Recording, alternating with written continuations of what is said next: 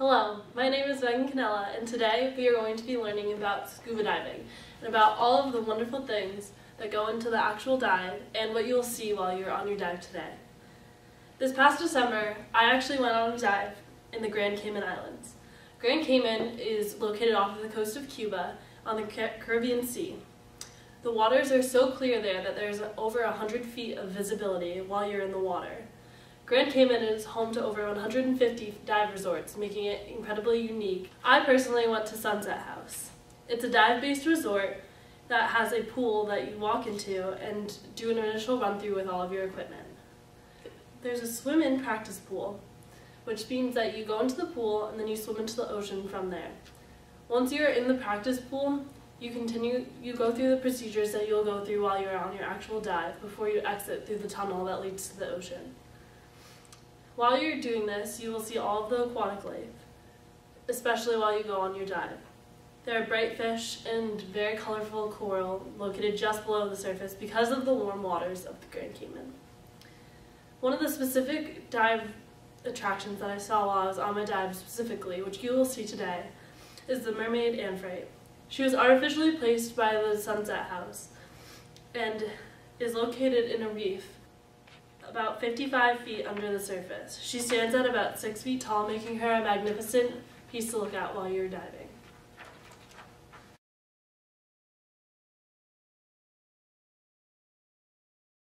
Now, we're going to talk about the equipment that you'll be using today on your dive. One of the most important pieces of equipment is your mask. Your mask is made up of tempered glass lenses, which will allow for clear visibility and can sustain high pressures while you're underwater. These goggles will be pertinent in your dive because they'll allow you to see all of the wonderful colors and aquatic life that are just below the surface, and you don't want to miss any of that.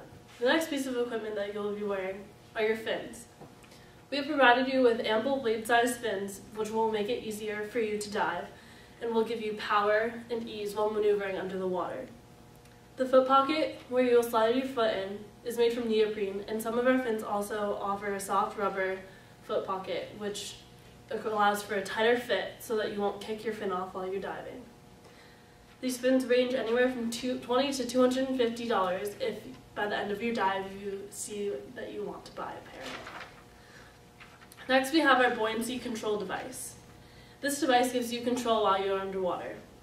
It is worn in a vest style and has an expandable bladder which can be inflated to ascend while you are diving or deflated while you descend. This piece of equipment is incredibly important in your dive because it allows you to control where in the water you want to sit. Say you want to sit at the top of the water, then you increase your BCD and you will float to the surface almost like you're wearing a life jacket. And if you want to go down, then you hold your deflator and overpressure valve above your head and you deflate your vest. This will make you sink to the bottom. Also, there are pockets that you can add weights to. These weights will help you have control underwater so that the current won't move you back and forth. The next piece of equipment that you will have is your regulator. It has a mouthpiece that delivers oxygen to the diver while you are submerged. The oxygen is delivered to the diver at the rate of breathing through the demand valve. Many divers will often carry a second regulator along with them, just in case of an emergency in which the tube that delivers the oxygen from the tank is severed or cut, or there's any malfunction with this piece of equipment, because it is incredibly important while you're underwater that you are having air delivered to you at a constant rate. The next piece of equipment we have is the SPG, or the submersible pressure gauge. The gauge is hooked up to your oxygen tank and tells you how much oxygen you have left in your tank. It is incredibly important to be mindful of this gauge because it tells you if you have enough time left on your tank to remain underwater. It is important to keep that in mind that you should resubmerge if you have less than half a tank left of oxygen. The dial is going to be easy to read and for quick access and hangs right here on your hip while you're diving. The next piece of equipment that you'll have is your wetsuit. Wetsuits are typically made from closed-cell neoprene, which is a thick material. Wetsuits can be worn anywhere from 1 millimeter to 9 millimeters, which is dependent on where you're diving and the temperature of the water. Today we'll be wearing 3 millimeter thick wetsuits because we are going to be diving in warm waters. The style and thickness of your wetsuit typically determines how expensive they are, and we also have our wetsuits available for purchase at the end of year. The next piece of equipment that we have is your scuba tank. Scuba stands for self-contained underwater breathing apparatus. They are typically made from aluminum and are negatively buoyant. So when you're on land, they're going to be incredibly heavy, but once you get into the water, they will make you sink. This picture is a picture of a fully suited diver who is underwater. Notice how they are diving carefully and not touching the bottom of the ocean with their fins. Now that we have talked about all of the equipment, we're going to talk about the scuba procedure. This is incredibly important, and you must pay attention to this because it is incredibly important in your safety while diving. As you begin, you will signal as you begin your descent to your buddy or your guide with an OK sign. As you begin your ascent, begin letting air out of your BCG, which is your vest that controls your buoyancy, by holding the overpressure valve towards the surface of the water. Every 5 feet or so, you should equalize your goggles in order to release the pressure that is building up. To do so, you should take 2 fingers, put them on the forehead of the mask, tilt your head up, and blow through your nose as hard as you possibly can. This ensures comfort for the diver while they're underwater, because the pressure as you begin to descend will obviously build up as you get lower and lower into the ocean. You should always be aware of your surroundings and do not touch aquatic life. This is incredibly important because it ensures your safety and ensures the safety of the biosphere that is living underwater.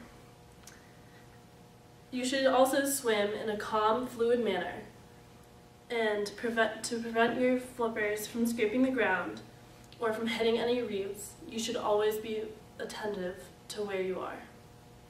At the end of your dive, be sure to equalize the pressure that builds up in your mask every 5 feet or so.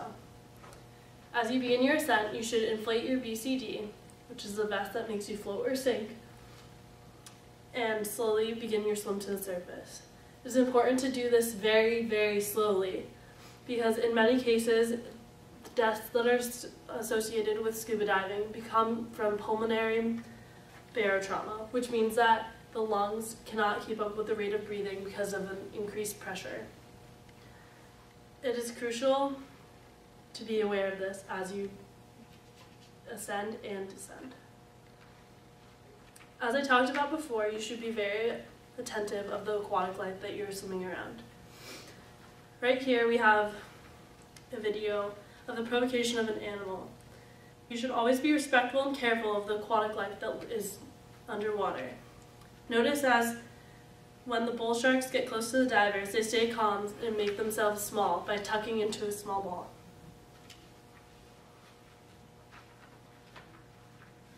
Now for the fun stuff. We're going to talk about the types of organisms that you'll see while you're on your dive. You'll be diving up to 130 feet below the surface, or 40 meters. You'll be seeing algae, phytoplankton, and plants here. You are going to be diving in the epipelagic zone, otherwise known as the sunny zone of the ocean.